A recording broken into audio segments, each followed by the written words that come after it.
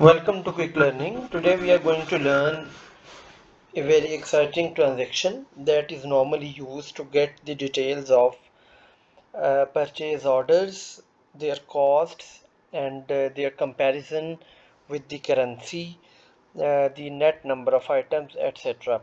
So we are going to use the transaction that is ME2N. Let me repeat it, ME2N. So ME2N transaction is used to get the details of purchase orders. You can see I have typed it here, ME2N. I will press enter and this window will appear in front of you.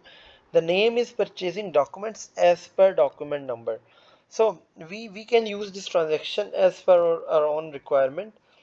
For example, if we have the purchasing document numbers with us, then we can just enter here the purchasing document numbers and the details will be visible with us.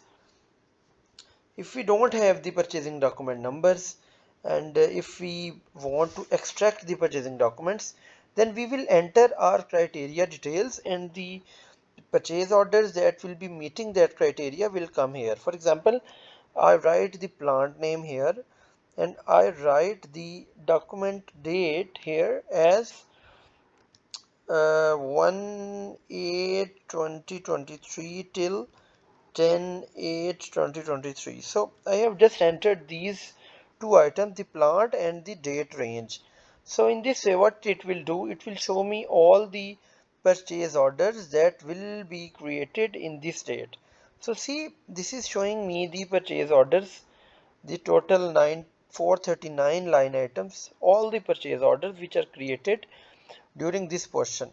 So here you can see it is showing some different details in the total quantity. So if we talk about the net order value, 4,300 euros purchase orders are created in this timeline, and in USD the value is a bit different, which is not correct.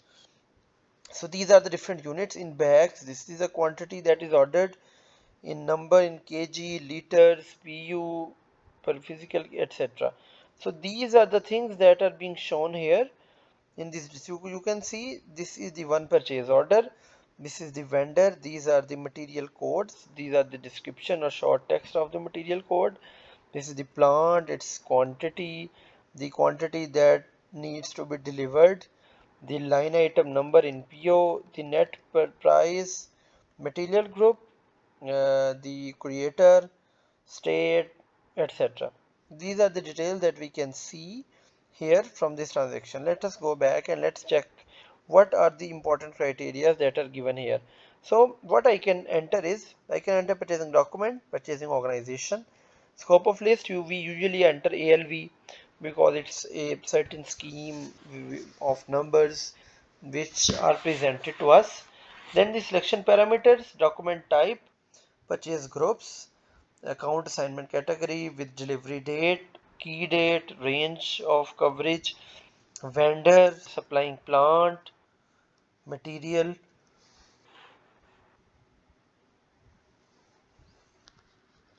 the material group, the document date, vendor material number, promotion, season, short text, etc. So there are a lot of criteria which are given here and we can use any one of these. For example, let's make an enter criteria.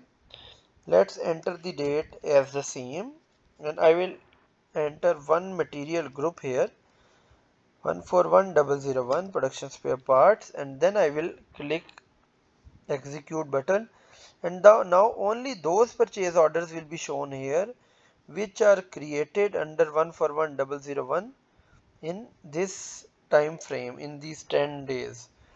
So you can see I can just narrow it down my requirement and then I will be getting the data as per my requirement. Here we have the option of changing layout, just clicking on this square box with multicolors.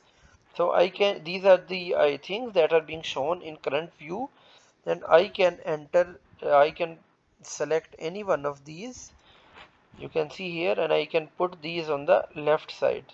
See, I can put these on the left side and this will be visible, again.